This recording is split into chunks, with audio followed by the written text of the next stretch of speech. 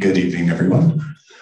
My name is John Taves, and I'm the event coordinator here at McNally Robinson Booksellers. Before we begin, I would like to acknowledge that McNally Robinson is located here in Treaty 1 territory. That's the traditional territory of the Anishinaabe, Cree, Oji-Cree, Dakota, and Dene peoples in the homeland of the Métis Nation. In addition, McNally Robinson Booksellers itself rests on the land once occupied by the Métis community of Roostertown. We're delighted that you could all join us here, both physically within the space and virtually on YouTube, for the launch of For As Long As Zebras Are Striped by Julia Schettler and Sarah Neville. This book, of course, reunites the team behind the McNally Robinson Book of the Year award-winning book, Fur is Only Fur Deep, and we couldn't be more pleased to have them here tonight to celebrate. Just a few quick housekeeping notes before we begin, and then I'll turn things over to the creative team behind tonight's book. There'll be a conversation and a reading, which will take place from the chairs just to my left. After that, there'll be an opportunity for you folks to ask questions. If you're physically here in the space, please just put up your hand. I will run over to you, Sally, Jesse, Raphael style, and I will pass you a microphone. Please rest assured this is not a comment on your ability to project your voice. It just ensures that those folks watching the video either tonight or in the future can actually hear the questions when they're asked. If you're watching virtually, please feel free to write any questions you might have in the chat. I'll have my phone on me and we'll be able to get to your questions as time permits.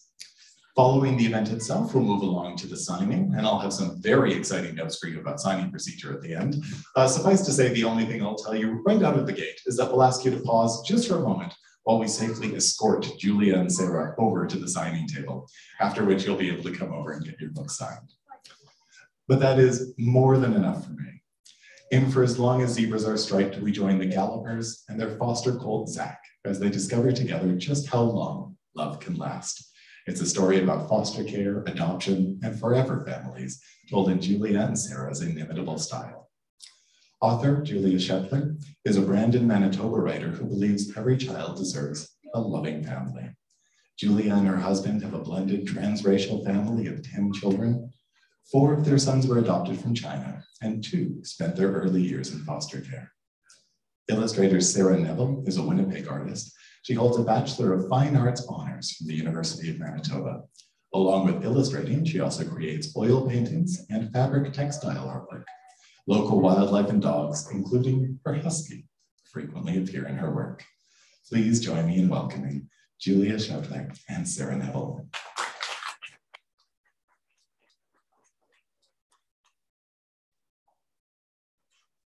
Good evening, everybody. Just want to share before we start how happy I am that you are all able to be here with us tonight. I'm very pleased, of course, to be with Sarah and to have you all here. Sarah? Yeah, thanks for everyone joining us or watching on YouTube. And yeah, I'm really excited to work on this project again with Julia and for you to all hear it. Okay. So here is the book that we've been waiting for As Long As Zebras Are Striped. And for tonight's reading, Sarah has, and Peasantry Press that's here tonight, Lisa, have brought along the artwork that was used to create the book. And we thought that Sarah would show you the artwork as we go along with the story. As we say, it was back in about 2004, my husband and I first decided that we would consider international adoption. And then our journey took us to China 4 times to bring home 4 of our sons. They didn't just come home to Brian and I, they came home to all their siblings, Jordan, Jillian, Aubrey, Matthew, Brittany, and Caitlin at the time. And we brought home first Philip, Fuhei, then Jing Kai, then Jaden, Rao, and Chase Rue. And that's been very special, very special journey for us. And these books, my book, Fur is Only Fur Deep, was written before we brought Chase home. And this book, For As Long as Zebras Are Striped, shares a story of many of the experiences that our children had. It is inspired by the emotions and experiences that they had joining our family. So if everybody's ready, we'll start.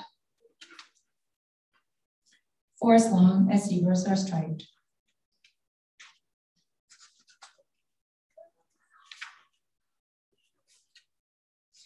The Gallopers were a zebra family living happily on the grasslands. Together, they read books, played games, sang songs, and watched sunsets. At dinner time, they shared stories about helping friends.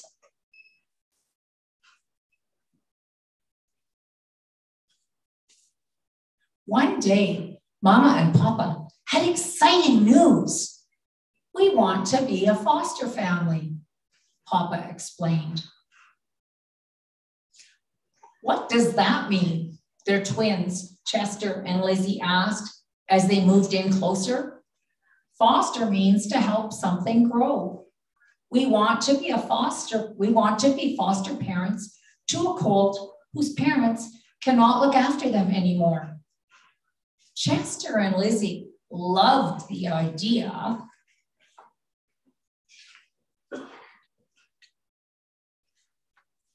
Soon, Miss Domino became their family's social worker.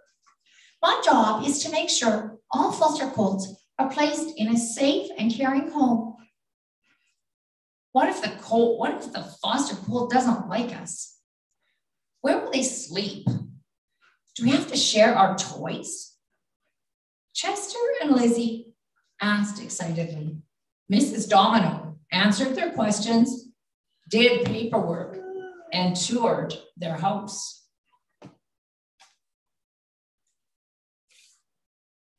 Mama and Papa took classes to learn all about being foster parents.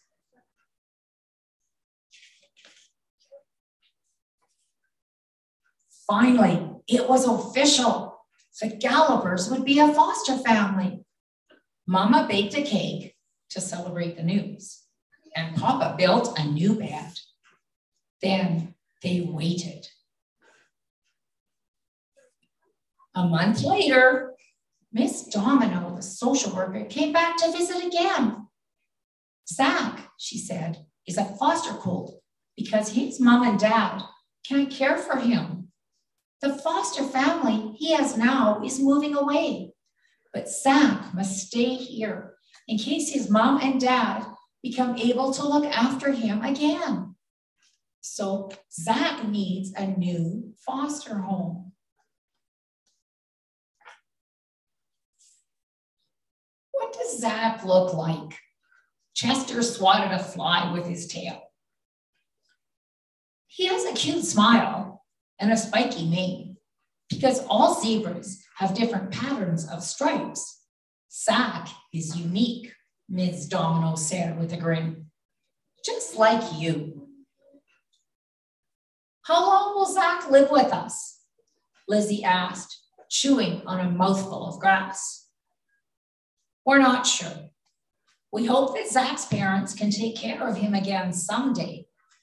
If not, then maybe Zach will stay with you forever.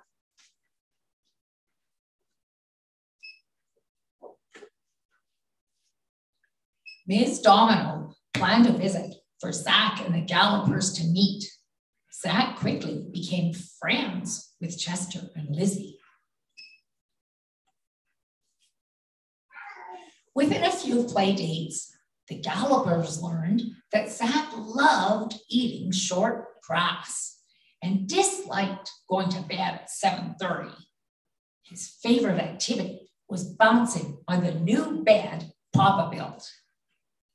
Ms. Domino warned the Galloper family that when the time came for Zach to move in with them, he might feel sad or angry.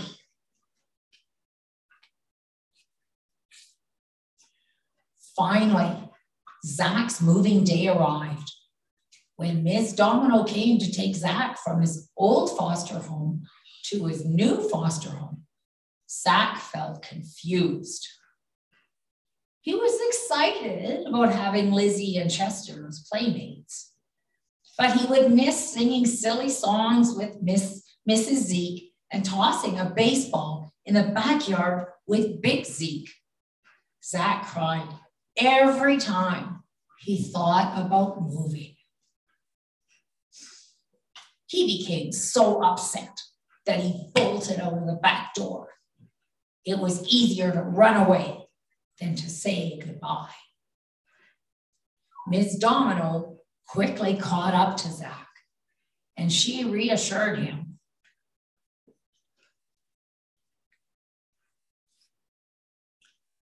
The Zekes gave Zach a big farewell hug before he headed to his new home.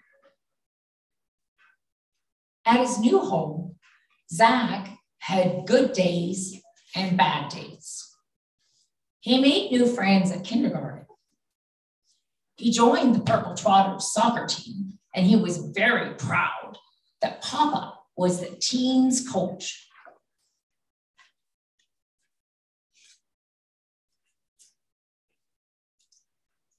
Sometimes, though, Zach felt scared. What if he wasn't perfect? What if he was naughty? Would his new parents send him to another foster home? Some days he had terrible tummy aches. Some nights he had scary dreams. Slowly, though, Zach learned that Papa was a gentle stallion and Mama was a caring mare. No one said angry things to him or sent him away. He hoped the Gallopers would keep him.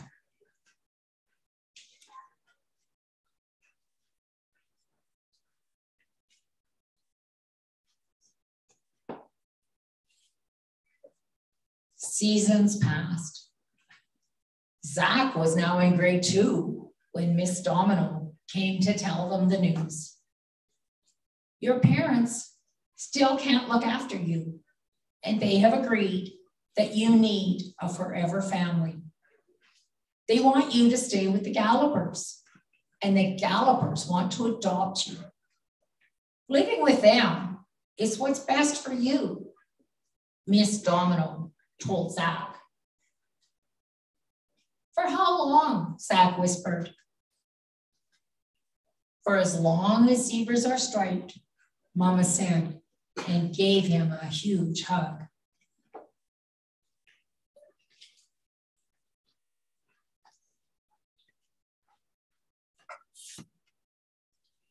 The Gallopers and Zach were thrilled.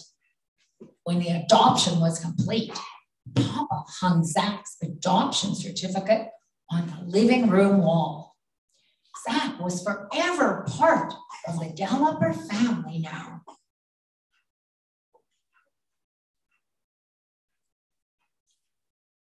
Zach was in grade 3 when Papa and Mama told the colts, we want to share our love with another foster colt. Chester and Lizzie agreed right away, but Zach didn't. Papa started building another new bed.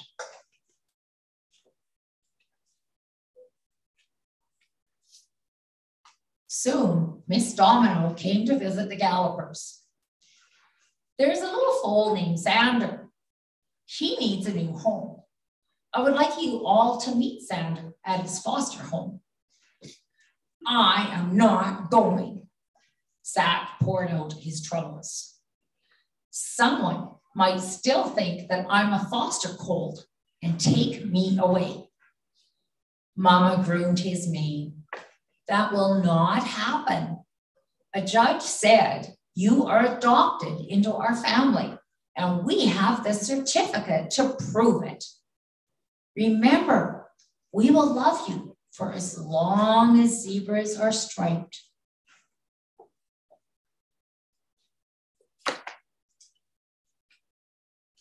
Zach, you could be Xander's big brother expert, Miss Domino suggested.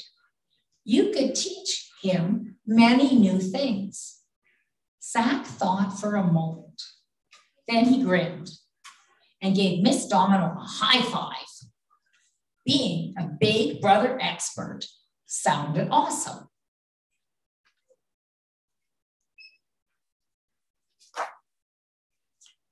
Papa also had an idea. He ordered the whole family matching t-shirts. Zach wore his big brother expert t-shirt every time he went to Xander's foster home. Finally, Xander's moving day arrived. The Gallopers became his new foster family. To celebrate, Papa gave little Xander a t-shirt too. On Xander's shirts were the word, little brother, and worth the wait.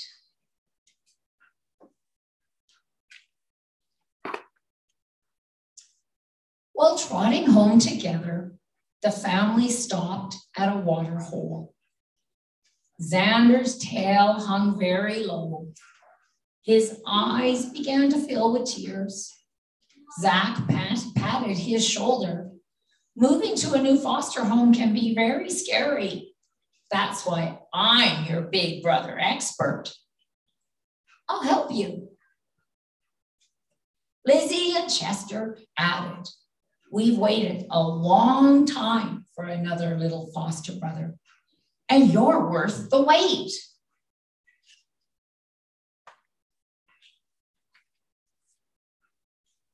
And here is the last page. Congratulations, Xander. We will love you as long as zebras are striped. And the little Xander, who is the youngest little foster colt, is having his grade 12 graduation. The end.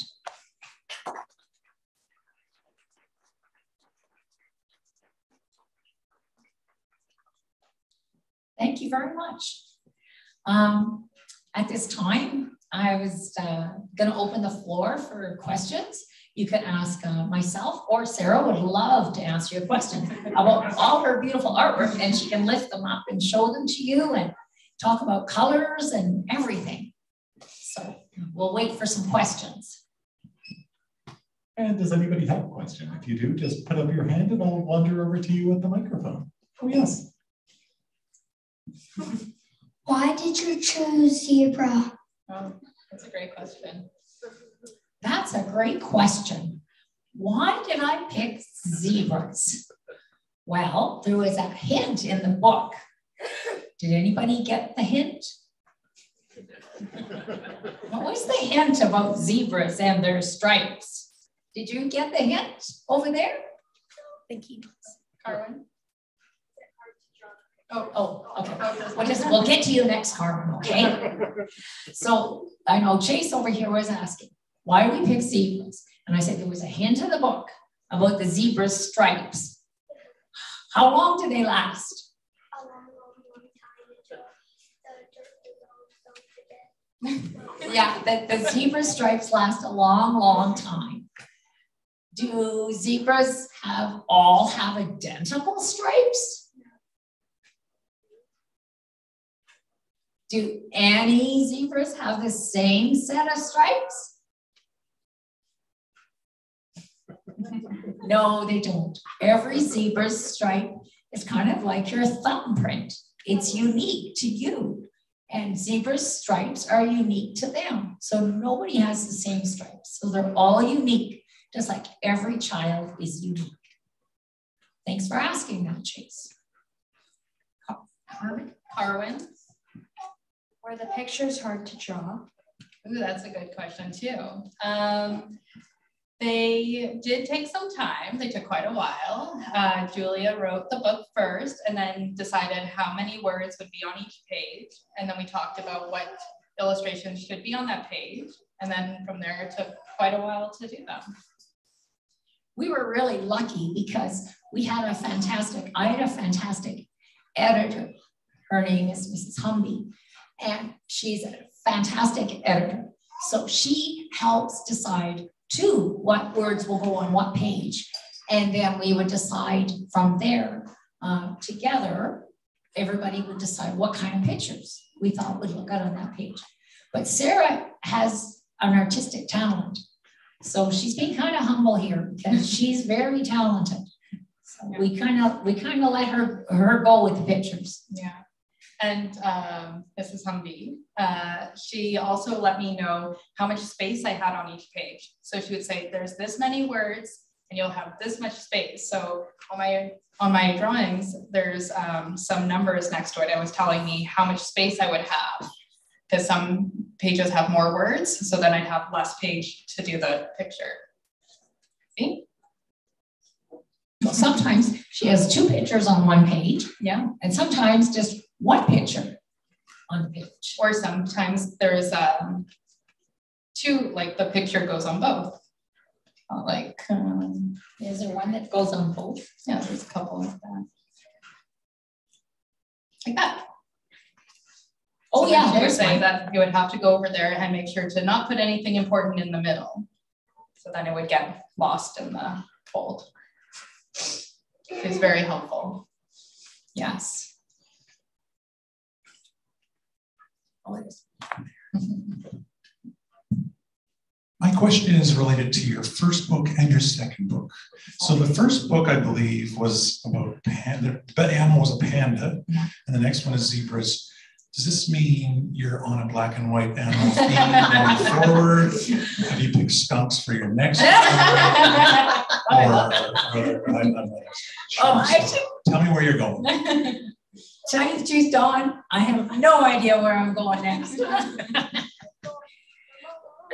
It's just kind of coincidence, I think. I just wanted to truthfully this time, I kind of was looking at animals that were each animal was very unique. And that's basically why I came up with the zebra, really was because they were unique. And then you always play around with the animals and you play around with the title and then you move it back and forth between different animals. And I just kind of like the way the title flowed with this one. So I thought, okay, let's go with the zebra. That's good. That's great. But why I went with so many Z names, I haven't figured that one out yet.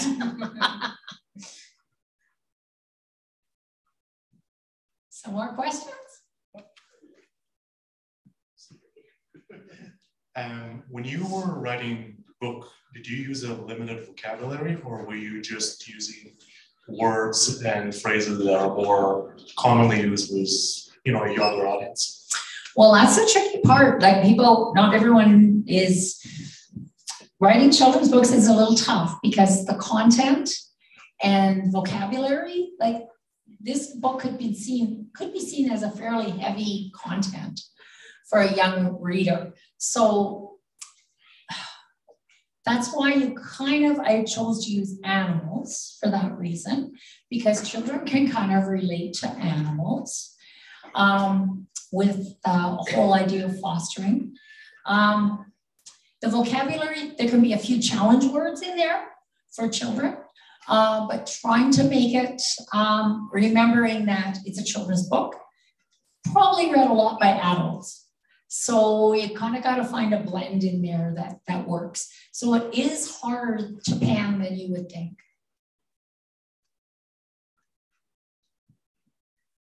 And were there any other questions?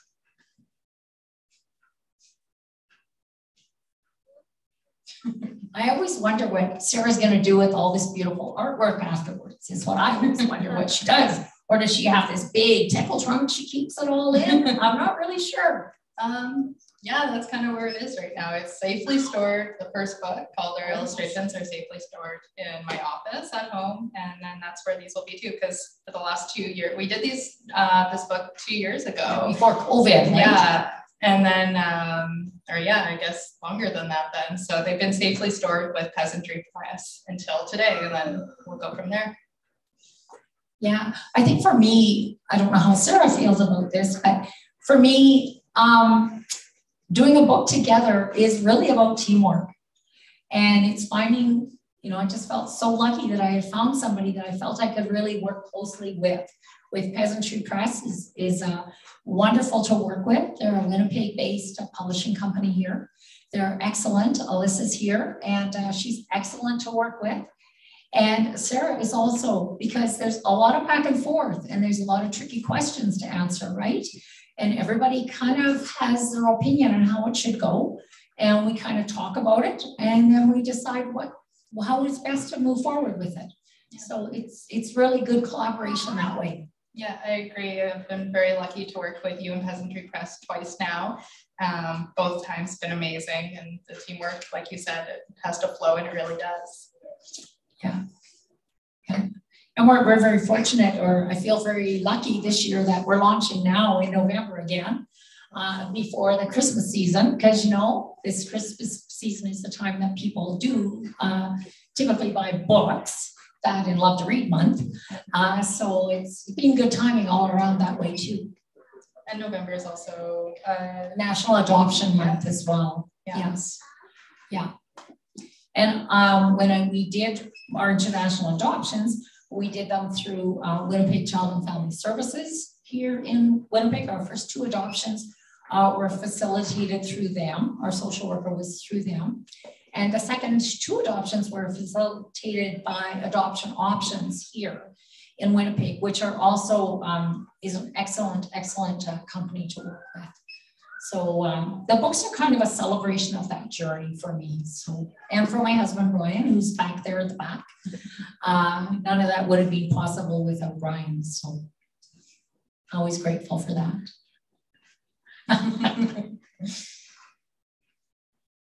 Is there any more questions? I would like this at this time then, if I could just ask Alyssa to come up here from Peasantry Press. Just have a...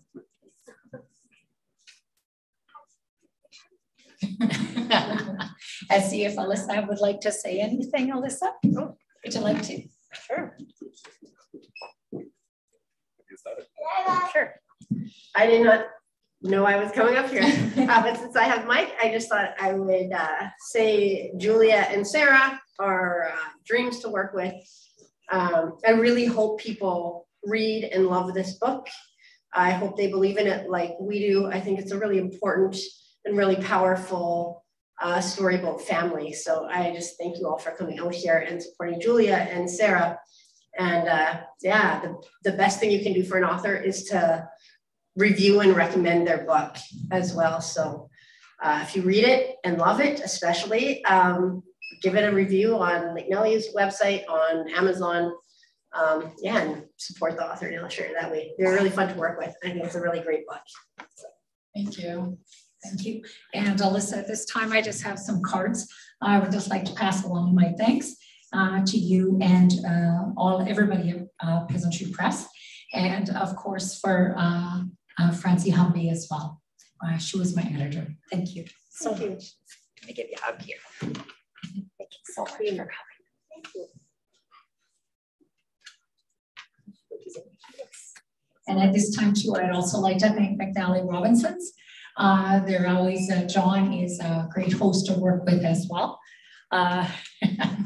He's really good at responding to emails very quickly, and that's always greatly appreciated for us. As you may have read there, I live in Brandon, so you know, everything is has to be kind of communicated that way. So I truly appreciate that, and I'd like to thank McNally Booksellers for hosting us tonight. Thank you very much.